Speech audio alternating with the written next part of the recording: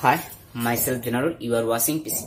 तो जेनोगा আমি আগৰ ভিডিও ডিসকাস কৰিছিলো কিমা কঠিন পদাৰ্থৰ কি বৈশিষ্ট্য কঠিন পদাৰ্থৰ প্ৰকাৰ কি আছিল আমি নিয়তকাৰ আৰু অনিয়তকাৰ এতিয়া আমি পঢ়িব লাগিব কি নিয়তকাৰ কঠিন পদাৰ্থৰ প্ৰকাৰ এই নিয়তকাৰ কঠিন পদাৰ্থ কেই প্ৰকাৰৰ আছে আৰু আমি এটো জানো যে নিয়তকাৰ কঠিন পদাৰ্থ কি হয় পৰমাণু বিলাক বা গঠনাত্মক কণা বিলাক কি হয় আমাৰ এটা নিৰ্দিষ্ট বিন্যাসত সজ্জিত হৈ থাকে এতিয়া এই আমাৰ নিয়তকাৰ কঠিন পদাৰ্থকে আমি কি চাৰি ভাগত ভগাব পাৰি या के भागत भगाव पारि आमी चारि प्रकार की को पारि आमी चारि प्रकार तार प्रथम तो हल आमार आणविक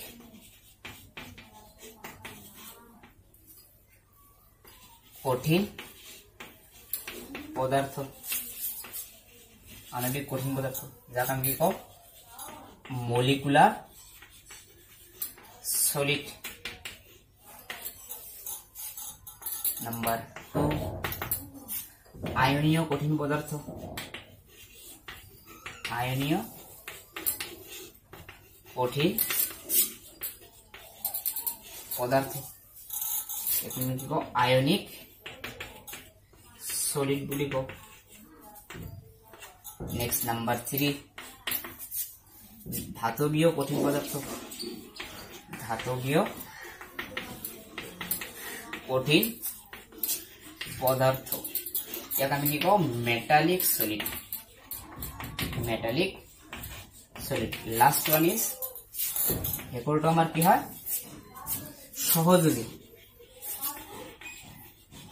সহযোজী কঠিন পদার্থ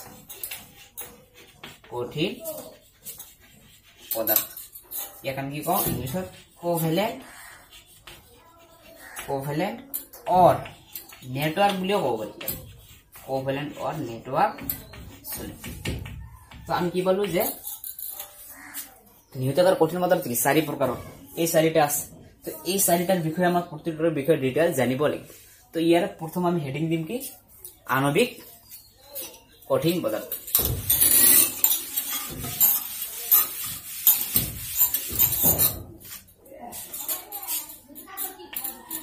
आणविक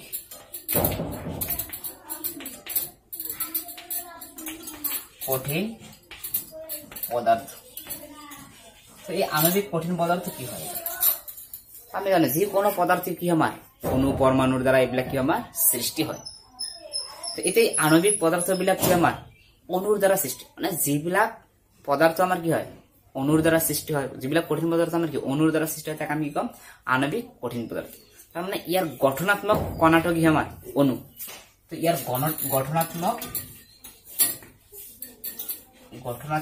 कणा की हबो आमार अणु तो अणुर द्वारा सृष्टि হয় কাৰণে ইয়াৰ গঠনাত্মক কণা হল কি আমাৰ অণু আকৌ এই আণবিক কঠিন পদাৰ্থক আমি কি তিনি ভাগত ভগাব পাৰি ইয়াকে আকৌ আমি কি তিনিটা ভাগত ভগাব পাৰি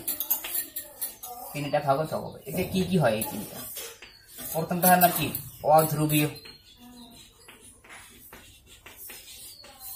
অধ্ৰুবীয় আণবিক কঠিন পদাৰ্থ যাক আমি কও নন পোলার বুলি কও নন পোলার দ্বিতীয়টা আমার কি হয় ধ্রুবীয় যাক আমি কি কও পোলার বুলি কও নেক্সট আমার আছে কি হাইড্রোজেন বান্ধনীযুক্ত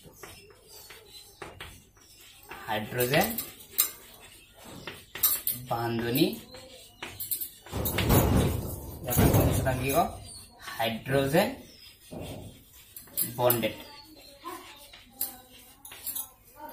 तो আমি কি বলো আণবিক কঠিন পদাৰ্থকে আমি কাৰো তিনিটা ভাগত ভগাব পাৰি এতে অধ্ৰুবীয় কোনবিলাক যেবিলাক কঠিন পদাৰ্থ কি আমাৰ কেন্দ্ৰীয় পৰমাণুত একাকী ইলেক্ট্ৰন যুগ্ম না থাকে এইবিলাক কঠিন পদাৰ্থক আমি কি কও অধ্ৰুবীয় বুলি কও বা সকলো সম দ্বিপাৰমাণৱিক যেবিলাক অণু আছে কঠিন পদাৰ্থ আছে সেইবিলাক কি হয় আমাৰ অধ্ৰুবীয় অধ্ৰুবীয় আমি ফাৰ্স্ট ইয়াৰত পঢ়িছো তো যদি সকলো সম দ্বিপাৰমাণৱিক সম মানে কি সাপোজ গোটা কি দিল আমি গোটা আয়োডিন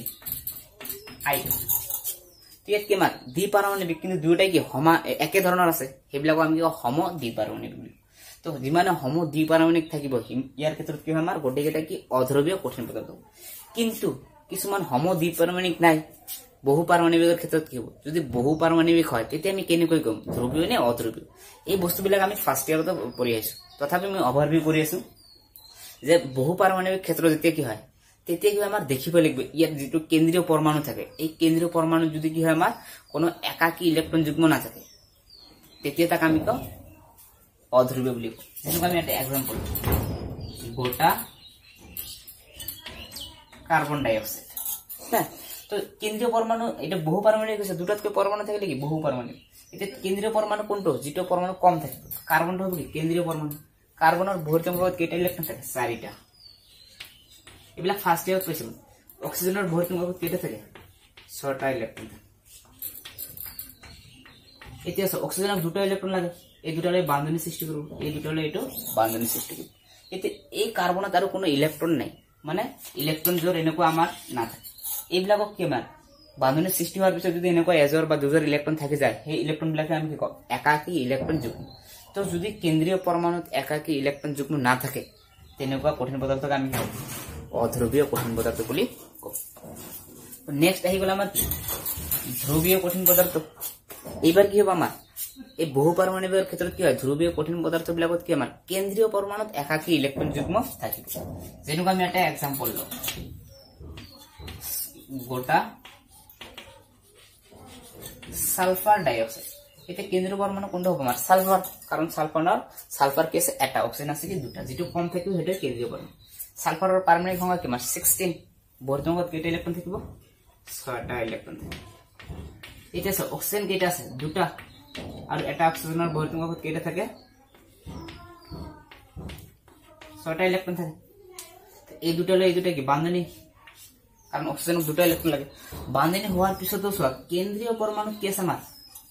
একাকী ইলেক্ট্ৰন যুগ্ম আছে। তো যদি কেন্দ্ৰীয় পৰমাণুত একাকী ইলেক্ট্ৰন যুগ্ম থাকে তেনেকুৱা কঠিন পদাৰ্থকে আমি কি কওঁ? ধ্ৰুৱীয় কঠিন পদাৰ্থ বুলি কওঁ। তো নেক্সট আহি গ'ল আমাৰ কি? হাইড্ৰোজেন বান্ধনীযুক্ত। না, এইবিলাক এই অণুবিলাকৰ দ্বাৰা যে আমাৰ হাইড্ৰোজেন বান্ধনীযুক্ত কঠিন পদাৰ্থৰ সৃষ্টি হ'ব, সেই অণুবিলাকত কি থাকিব লাগিব? আমাৰ হাইড্ৰোজেন বান্ধনী থাকিব লাগিব। এই হাইড্ৰোজেন বান্ধনীৰ বিষয়ে আমি ফাৰ্ষ্ট ইয়াৰত পঢ়িছো যে হাইড্ৰোজেন যদি কি আমাৰ উচ্চ বিদ্যুৎ ঋণাত্মক মৌল কি কি আছে? হাইড্ৰোজেন যদি কি আমাৰ উচ্চ বিদ্যুৎ ঋণাত্মক মানে ফ্লোৰিন, অক্সিজেন আৰু কি নাইট্ৰজেন, এই যিকোনো লগত যদি এটা বান্ধনীৰ সৃষ্টি কৰি থাকে তাক আমি কওঁ হাইড্ৰোজেন বান্ধনী বুলি কওঁ। আৰু এই হাইড্ৰোজেন বান্ধনী থকা অণুৰ দ্বাৰা যদি কঠিন পদাৰ্থৰ সৃষ্টি হয় তাক আমি কি কম? হাইড্ৰোজেন বান্ধনীযুক্ত কঠিন পদাৰ্থ। যেনেকুৱা আমি যদি এক্সাম্পল ল'ব যাওঁ, বৰফ না, কাৰ দ্বাৰা সৃষ্টি হয় বৰফ? পানীৰ দ্বাৰা। তো পানীত হাইড্ৰোজেন বান্ধনী আছে না নাই? হাইড্ৰোজেন অক্সিজেনৰ লগত থাকিলে কি হাইড্ৰোজেন বান্ধনী হ'ব, ফ্লোৰিনৰ লগত থাকিলেও হ'ব, নাইট্ৰজেনৰ লগত থাকিলেও হ'ব। তো গতিকে আমাৰ কি পানীৰ দ্বাৰা বৰফ সৃষ্টি হৈছে, বৰফ এটা কি কঠিন পদাৰ্থ। তো গতিকে ইয়াত হাইড্ৰোজেন বান্ধনী আছে, সেইকাৰণে আমি কি কওঁ? হাইড্ৰোজেন বান্ধনীযুক্ত আণৱিক কঠিন পদাৰ্থ। এটা বলে আমি কি আণৱিক কঠিন পদাৰ্থ। নেক্সট আমাৰ আহি গ'ল আয়নীয় কঠিন পদাৰ্থ। আয়নীয় কঠিন পদাৰ্থ। আয়নীয় কঠিন পদাৰ্থ কি হয় আমাৰ? এইবাৰ গঠনাত্মক কণাবিলাক কি হ'ব আমাৰ? আয়ন, মানে যিবিলাক কঠিন পদাৰ্থ আয়নৰ দ্বাৰা সৃষ্টি হয় তাক আমি কি কওঁ? আয়নিক কঠিন পদাৰ্থ বুলি কওঁ। যেনেকুৱা আমি এটা এক্সাম্পল লওঁ, সোডিয়াম ক্লোৰাইড। কাৰণ এটা ভাঙিলে কি হয় আমাৰ? সোডিয়াম প্লাস ক্লোৰিন মাইনাস, এটা পজিটিভ এটা কি নেগেটিভ, ক্যাটায়ন আৰু এনায়ন আছে। তো যিবিলাক যৌগ আয়নৰ দ্বাৰা সৃষ্টি হয় বা ইয়াৰ গঠনাত্মক কণাবিলাক কি হয়? আয়ন, সেইবিলাক যৌগক আমি কি কওঁ? আয়নীয় যৌগ। আৰু আয়নীয় যৌগবিলাক কি হয় আমাৰ? এইবিলাক কি হয়?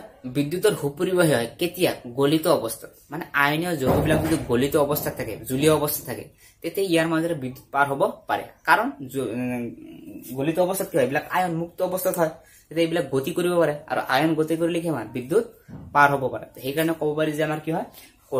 আয়নীয় কঠিন পদাৰ্থবিলাক গলিত অৱস্থাত বিদ্যুৎ পৰিবহন কৰে, কিন্তু গোটা অৱস্থাত কৰিব নোৱাৰে। গোটা মানে কি কঠিন। কিয় কৰিব নোৱাৰে? কাৰণ গোটা অৱস্থাত সোডিয়াম ক্লোৰিন এইবিলাক কি আয়ন হিচাপে নাথাকে, যুক্ত অৱস্থাত থাকে, আৰু আয়নবিলাক গতি কৰিব নোৱাৰে, সেইকাৰণে বিদ্যুৎ পৰিবহন নকৰে। নেক্সট আমাৰ আহি গ'ল কি ধাতৱীয় কঠিন পদাৰ্থ।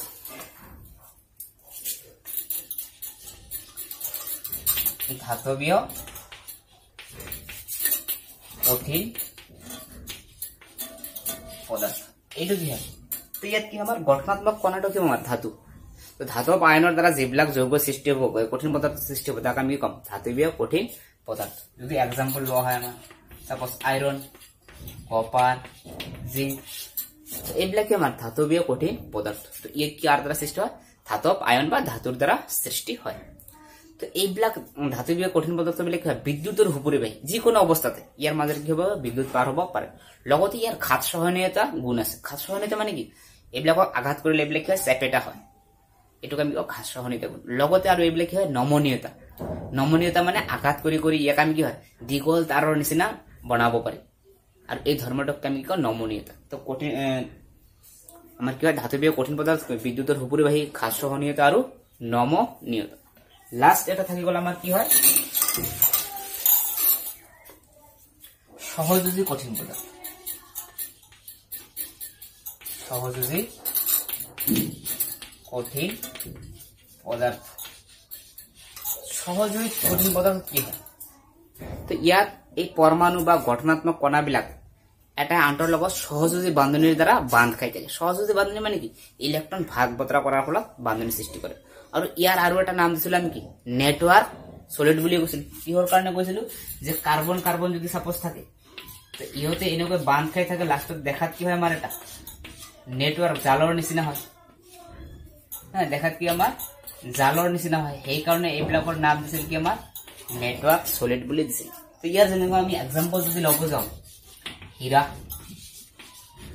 তো হীৰাটো আমাৰ এটা কি হয় সহযোজী যৌগ কঠিন পদাৰ্থৰ উদাহৰণ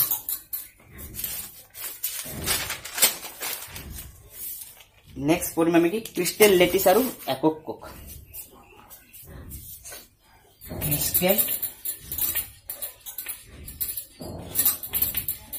ক্ৰিস্টাল লেটিস আৰু একক কোক ইংলিশত আমি কি কওঁ ক্রিস্টাল বুলিও কওঁ crystal lettuce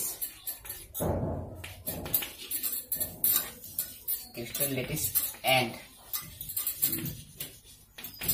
unit cell crystal lettuce and unit cell তো ক্রিস্টাল লেটিসক আমি আসামিছত স্ফটিক লেটিস বুলিও কব পাৰো স্ফটিক লেটিস এতিয়া কথা এই স্ফটিক লেটিস বা ক্ৰিস্টাল লেটিস কি হয় আৰু একক কোক কি এতিয়া সব যিকোনো এটা আমাৰ কি যৌগ যদি হয় এই যৌগবিলাক কি অণু বা পৰমাণুৰ দ্বাৰা সৃষ্টি হয় তো সাপোজ আমি শূন্য ধৰি ললো কি এটা ইমাজিন কৰি আছো এই শূন্যত যদি আমি কিছুমান পয়েন্ট আমি কি কৰো কল্পনা কৰো ইয়াত পয়েন্ট আছে চাৰিটা পয়েন্ট আছে সাপোজ তো এই পয়েন্ট বিলাক আমি কল্পনা কৰি যদি এই পয়েন্ট বিলাকক আমি এটা আন্তৰ লগত কি সংযোগ কৰি দিও সংযোগ কৰি দিয়াৰ পিছত যেটো গঠন হ'ব এই গঠনটোকে আমি কি কম ক্রিস্টাল লেটিস বুলি কম সাপোজ আমি কি কৰিম ইয়াত এইকেইটা পয়েন্ট আমি শূন্যত আমি কি পয়েন্ট ড্ৰ কৰিম এই শূন্য মানে আমাৰ কি 3 ডাইমেনশনাল শূন্যটো হয় মানে ত্ৰিমাত্ৰিক বিন্যাসত আমি যদি কিছু পয়েন্ট কল্পনা কৰি এই পয়েন্ট বিলাক যদি পয়েন্ট বা বিন্দু কল্পনা কৰি যদি আমি সংযুক্ত কৰি দিও সংযুক্ত কৰি দিয়াৰ পিছত যেটো গঠন হ'ব তাকে আমি কি কম ক্ৰিস্টাল লেটিস বুলি কম বা আমি কি এনেকৈ আৰু দি আছো পয়েন্ট বিলাক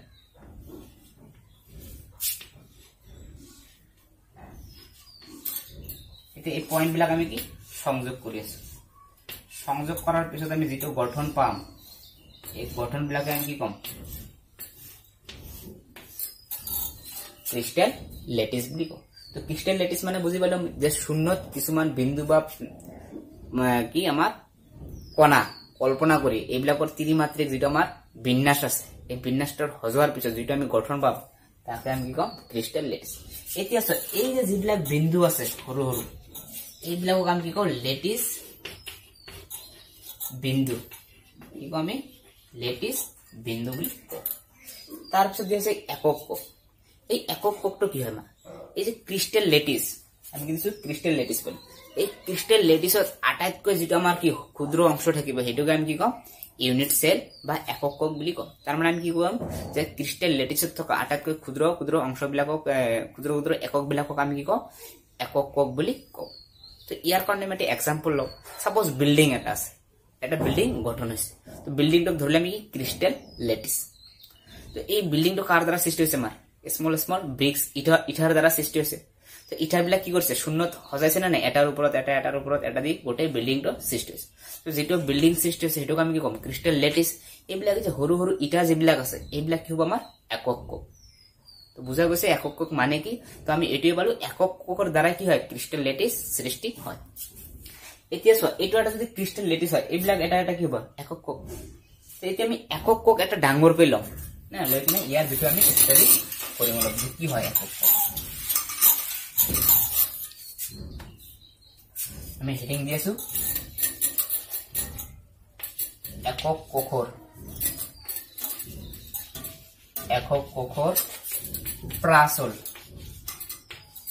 প্ৰাচল বা প্যাৰামিটাৰ বুলি আমি কওঁ প্ৰাচল বা প্যাৰামিটাৰ ইংলিশত আমি কি লিখিম প্যাৰামিটাৰস অফ ইউনিট সেল একক কোকৰ ইয়ামা প্ৰাচল বা আমি কি দিছো প্যাৰামিটাৰ তো এতিয়া কি হয় আমাৰ প্ৰাচল বা প্যাৰামিটাৰ বিলাক এবাৰ এই যেটো আমাৰ একক কক আছে এটোকে আমি এটা ডাঙৰ কৈ বনাই লম এটোক আমি ধৰিলো কি এটা একক কক আমি ডাঙৰ কৈ বনাইছো একক কক এবাৰ এটোকে এটা আমি কি ধৰিছো একক কক মানে এনেকুৱা একক কক লগ লাগি এটা কি হ'ব আমাৰ ক্ৰিষ্টেল লেটিছ সিস্টেম এতিয়া এই একক কক যে এইবিলাক এটা কি আছে বাহু এই বাহুটো ধৰিলে আমি কি এ এই বাহুটো ধৰিলে বি বি এই বাহুটো আমি ধৰিলো কি সি এটা আমাৰ এটা ঘনক হ্যাঁ এ বি সি এতিয়া চোৱা এই এ বি সি ইয়াক আমি কি কওঁ এ বি সি ইয়াক আমি কওঁ অক্ষীয় দূৰত্ব একক কোকৰ এই যিবিলাক বাহু আছে এইবিলাক আমি কওঁ অক্ষীয় দূৰত্ব তাৰপিছত চোৱা এই বাহু আৰু এই বাহুৰ মাজত এটা কি আছে কোণ আছে এই কোণটোক ধৰিলে আমি কি আলফা এই বাহু আৰু এই বাহুৰ মাজৰ কোণটোক আমি ধৰিলো কি বিটা আৰু এই দুটাৰ মাজৰ কোণটোক ধৰিলে আমি কি গামা এতিয়া যে আলফা বিটা আৰু কি গামা ইয়াক আমি কি কওঁ অক্ষীয় কোণ হ্যাঁ ইয়াক আমি কি কওঁ অক্ষীয় কোণ এই এ বি সি আৰু আলফা বিটা গামাক একেলগে একক কোকৰ